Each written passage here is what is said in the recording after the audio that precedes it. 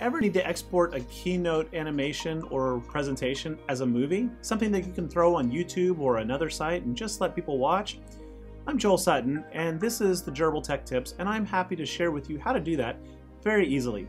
Here's a presentation, a short little animation I've made for myself for another YouTube channel. We can go ahead and watch it play out. Little gerbil moves in, lightsaber comes out, text appears, and the background fades. No problem. But how do we save that as a movie?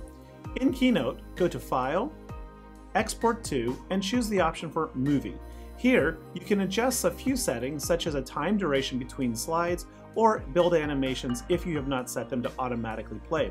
Next, choose the resolution that works best for you. I'm going to stick with 1080 and press Next. Finally, choose a location where to save and save it.